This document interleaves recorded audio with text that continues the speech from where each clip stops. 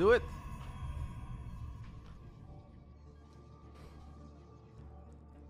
Second best of 2. The clan war is over if any team wins 4 maps. Because obviously then you would win at a minimum 4-2, maybe 5-1, 6-0. If it is 3-3, we go to an ace match. With a 2-0, we get our first official W of the regular season. Top left side, hailing from Poland. Lived in Germany, by the way, for a while. Near Stuttgart, I believe. But he's back in Poland. It is Krystianer, representing the Starlight Twinkle. And in the bottom right side, it is the one and only beautiful, tall, handsome, muscular, great posture, BASILISK ShoWTimE. Ah, Yo showing up. My golden boy is showing up for D Mauer. Awesome. Yeah, very cool to have ShoWTimE. Not just on our roster, but to overall see ShoWTimE in WTL Code S. I was really hoping that somebody would team up with Gabe as well, because I kind of feel the players like Gabe and ShoWTimE should be a part of the biggest team league there is. Why is it not big? It could be big, but big is just a one-man team. So we decided to give some props to ShoWTimE. But if you guys look closely, you guys can see a little big logo next to the Basilisk logo. We could have gone for Basilisk and Big, but we went for Basilisk and ShoWTimE. But here you guys can see, little big logo. They are out there. They're with us.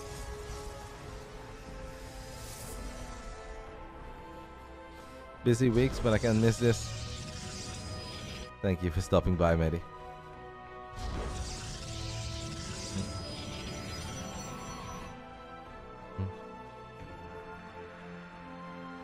We actually only talked with ShoWTimE. I don't really mind sharing that with you guys. Since Jonah would not always be available, we looked for options, and basically everyone was a fan of the idea of reaching out to ShoWTimE. I was a fan of it. Our management was a fan of it. Serral was a fan of it. Trigger loved it. Reynor loved it. Everybody gets along well with ShoWTimE. He just has a great standing in the community. He's always very kind and polite.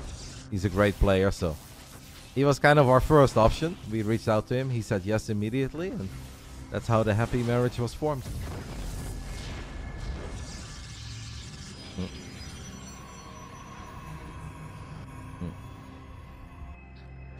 We didn't really do a lot of shopping. ShoWTimE was our first choice, and we came to an agreement and understanding almost immediately. He was down, we were down. It doesn't always have to be complicated.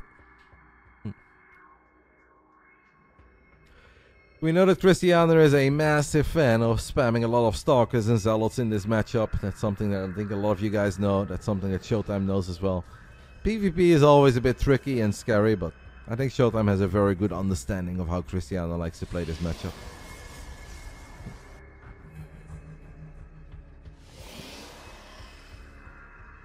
One thing that I have not mentioned yet, since this is the first time that I'm actually covering WTL Code S, is that something has changed a little bit in the prize money distribution. There is now money on the line for every single map you play in the regular season. It is 250 RMB, which translates to roughly $30. But there is a chance that they will increase it. They are kind of vague about it, but the TLDR is that they expect some bonus to come in. And then the map wins will increase from 250 RMB to 500 RMB potentially. So then it's like 60 bucks per map, which is actually pretty serious money. You know, a lot of these games are over at like 7-8 minutes. So 8 minutes for 60 bucks, that's not too bad.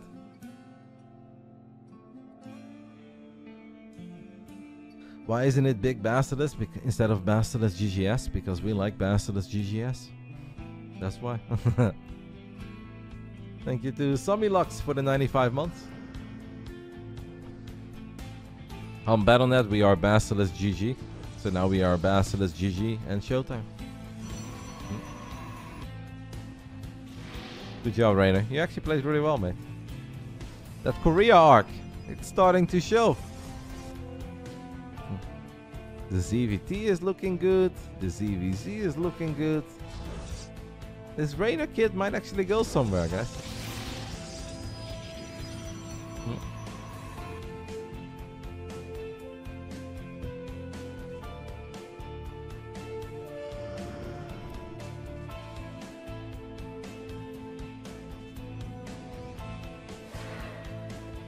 The ZVP looked pretty good against Mana. I really enjoyed that Golden Aura game. I thought that was very exciting. I thought it was very clutch as well, because that was not easy. I always like it if Reynor wins the CVP and he has to work for it. And at this moment he has to work for all of them, so it sparks a lot of joy to me.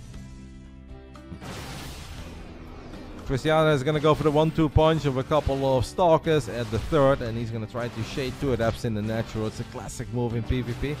He's finding some damage here, so it's definitely not bad. Should be able to get at least 1 more if he targets correctly. Maybe 2 more. No, does not get 2 more. 3 probes in total. A bit of lost mining time for 2 adapts. I would say that's somewhat even.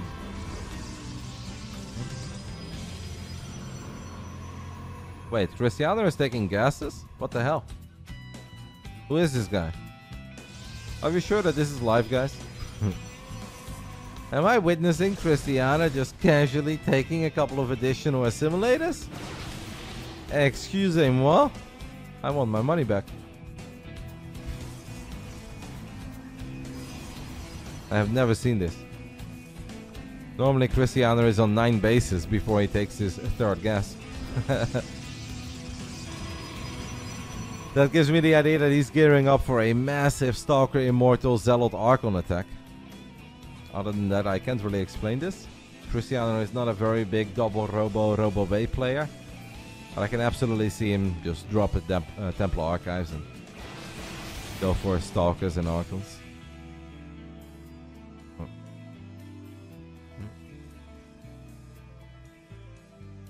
Krystianer up 4 workers. He's gonna be happy with that. And the 4th base was a tiny bit quicker.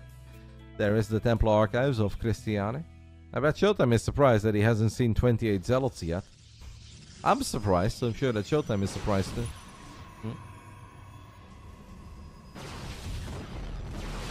This is where you click on that little icon in the top right. It's like, I am playing Krystianer though, right? There are a few Zealots in the mix already for Krystianer. Not all that many. War Prism on the production tab would be sick if ShoWTimE can somehow snipe this Prism, because Krystianer absolutely is gearing up for a move out. +1 is done now. ShoWTimE has already been working on +2 for a little while, but it's still going to take quite some time before this kicks in. This is going to be a little bit scary for D-Mauer. I would be lying to you guys if I don't tell you that I think this is scary. Krystianer's attack is going to be big. It's going to hit like a Volvo truck. And those Swedish trucks, guys, are built different. There's a lot of them in Germany and Poland. Yeah, the Immortals are terrifying. Archons, in a weird way, are actually pretty good in some of these scenarios. Not because of the damage they deal, but they make it impossible for your opponent to make Zealots. So then you kind of have to go Stalkers only. But it takes a long time for Stalkers to chew their way through a bunch of Archons. This is not the best fight for D-Mauer. Uh-oh. ShoWTimE is potentially off to a rough debut here in the WTL Codex. As Krystianer's got a terrifying army. He's got a Warp Prism in the natural. He's going to warp in a bunch of Zealots. This is going to be very difficult. ShoWTimE is going to have to live up to the nickname that we gave him a long time ago. Force fields will be broken because Krystianer has built the first Archon since the summer of 2018. And he's going to bulldoze his way through these. ShoWTimE blinks forward on top of all of these Immortals, but I have a hard time believing that this is going to end well. The Polish Protoss, Krystianer for Starlight, Twinkle, is actually going to take the 1-0 lead here. Well done. I mean, he's surprising everyone here. He took gases. GG gets called. Starlight, Twinkle, Krystianer gets a point on the board. And ShoWTimE will not pick up the first 250 RMB. Good performance by Krystianer. He didn't do a whole lot, but he just kind of said, oh, this is my game plan. I'm going to make a couple Stalkers. I'm going to expand. I'm going to try to find a tiny bit of economic damage with the 2 adapts and the Stalker poke in the 3rd. And then I'm going to surprise my opponent by actually taking gases and finding a way to break force fields. 2024 Krystianer hits different. Also, by the way, I think his debut in the WTL Codex, because Krystianer was a one-man army for a long time, representing Blazer Esports, but I think he was the only really good player on the team, so they never made it into WTL. Yeah, nice for him. Nice for the young man from Poland. Rough for us, but no need to panic just yet.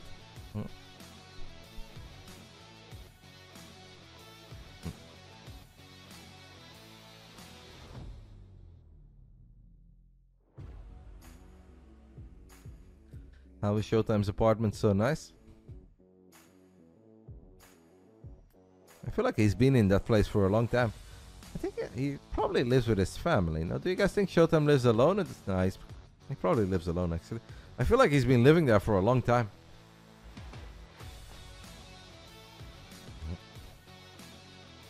Do you think he texted ShoWTimE after the game? You mean a cheeky Battle.net whisper? No. I don't think that Krystianer has gone for a cheeky Battle.net whisper. That's only what he does after ladder games. He lives with his family, but they build him like his own wing. Okay, so he kind of like lives with the family, but he still has his own place and he can go in and out without anybody noticing. Those are cool setups. Yeah. Did you ever visit him, Mark, or he just told you? He told you? Okay. That looks nice. It looks very clean. Cute. Alright, let's do it. Let's at least get a 1-1 here. Then I think we are still on pole position to just bring this one home. Top left side, taking the 1-0 lead on his debut in WTL Codas. It was Krystianer. Bottom right side, representing BASILISK and himself. And big, it's ShoWTimE. By the way, Reynor, or Mark, where does Nikita live right now? Because he's never told me. I know that I saw a little video of it and you told me a few things, but you never told me where it is, Reynor. Is he still close to me or does he live far away?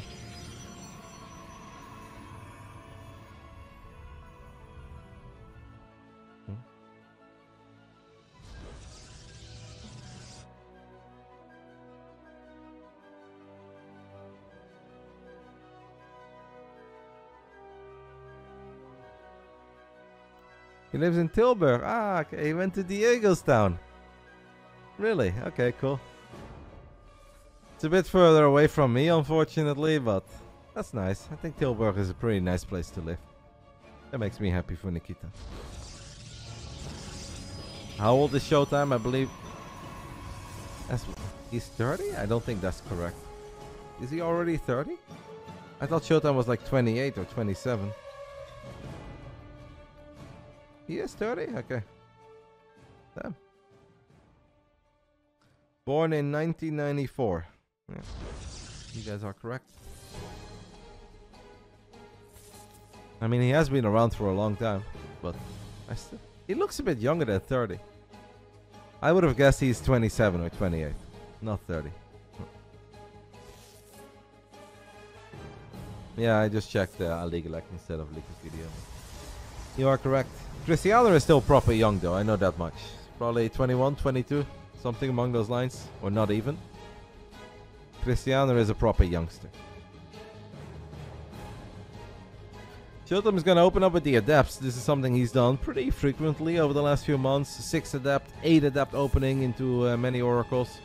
Once in a while it's just 2 adepts into stalkers or 2 adepts into stalker sentry, but I feel most of the time if ShoWTimE opens up with adepts, he will go for many adepts and he will just keep on looking for that right moment to shade in and find the economic damage that he's dreaming of.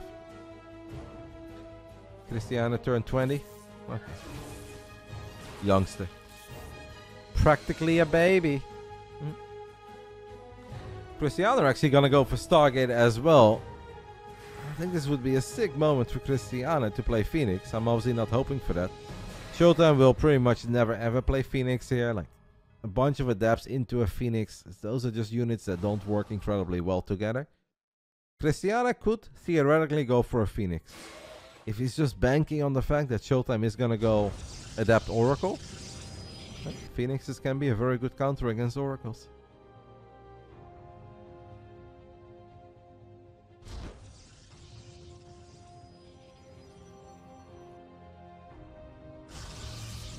It would make sense to me. I'm actually really curious. Will it be an Oracle? Will it be a Phoenix? He goes Oracle himself. The nice thing, I guess, for Krystianer about playing Oracles here is that ShoWTimE is making a lot of adepts and adepts don't shoot up. I think you would make your own life a little bit easier if you would play Phoenix rather than Oracle, but okay. What he could use is the Oracles to activate Pulsar Beam and gun down the adepts of ShoWTimE, and then just deal with the Oracle of ShoWTimE with his own Stalkers.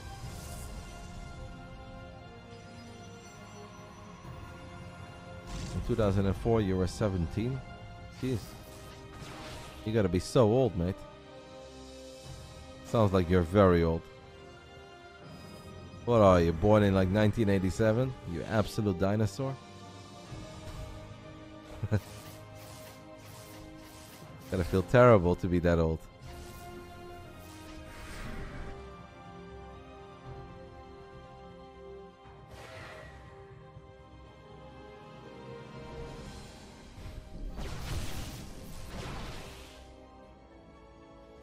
First two oracles grab a couple of probes. The adepts have shaded into the natural. They're gonna grab a few more, so this is something that we can work with.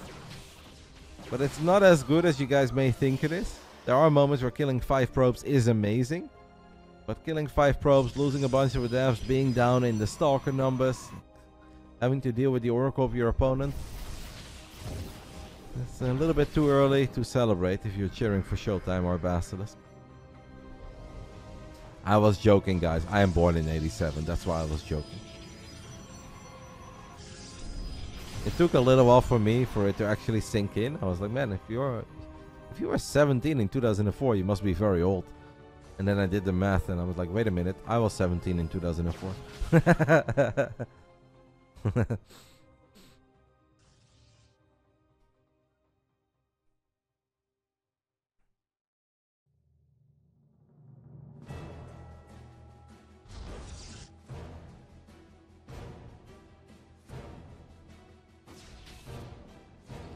Krystianer is the one who's going to go up to 3 bases. ShoWTimE says, you know what, that sounds like a good plan. Let's go ahead and do that too. So both players are just playing relatively standard in that regard. The Oracle of Krystianer has not really accomplished a whole lot yet. This is one more reason why I kind of thought it would be easier for Krystianer to play this game if he would have gone Phoenix. You don't have to go many Phoenixes, but I think going like 2 or 3 Phoenix. I think 3 Phoenix is a very sweet number to still have enough potential to lift a couple probes on the other side of the map and kill them. And then give yourself a very easy time to deal with these oracles of ShoWTimE that are a pretty costly investment as well. And the Phoenix are also very useful in dealing with adept harass, because then you can actually lift them, they cannot shade away. Oh. Who's ahead? I would say in the end now ShoWTimE is a little bit ahead, but it's obviously very close. This is a very close and competitive game, but I'd give a tiny advantage to ShoWTimE, but not much more than that.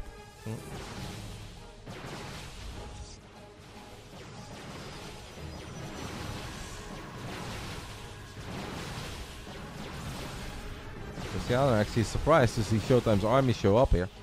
He was casually working on the stasis trappy. Oh, that's nice.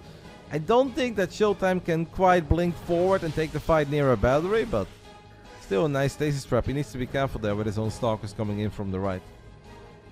Yeah. I'm sure that ShoWTimE thought about it for a split second. If Krystianer did not have a shield battery at the third, that could have been very, very costly. Because then I do think that ShoWTimE YOLO blinks forward and takes that fight. But the battery is something you truly have to respect. I think it's nice to see that ShoWTimE is playing a patient game so far.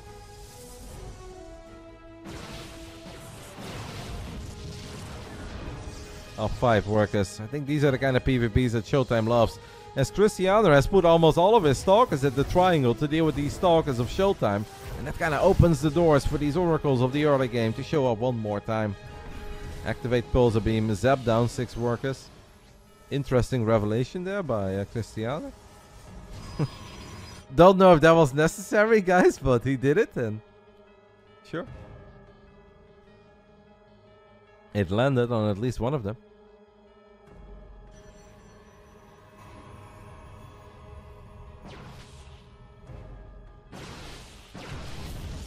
ShoWTimE casually walks up this ramp on the left side of Goldenara, gets a cancel on the 4th base. None of these things are massive, but it does really start adding up.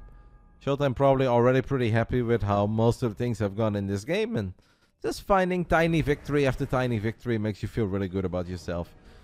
And it's gonna allow you to play with all that swagger and confidence that you need in a PvP.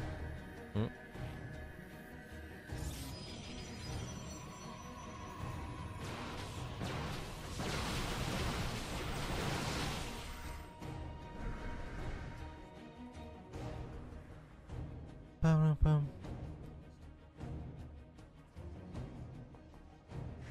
2004 Euros were terrible. No need to be old enough to remember that. Weren't those super awesome? No, wait, I'm thinking of 2008.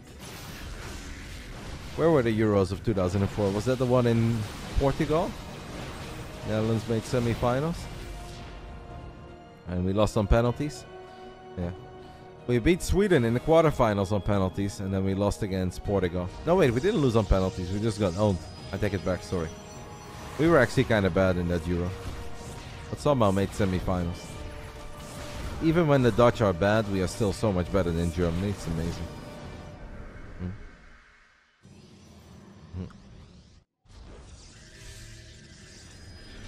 Krystianer is at App's got a couple of probes in the bottom side of the map. ShoWTimE says, alright mate, you get 5 workers. Now it's my time to shine again as he walks up this ramp one more time. Now you're thinking of the World Cup game, you thermal. Netherlands and Portugal have a very long lasting history and a lot of very spicy matches. Yeah, the very spicy one with all the red cards and yellow cards was at the World Cup of 2006, I believe, in Germany.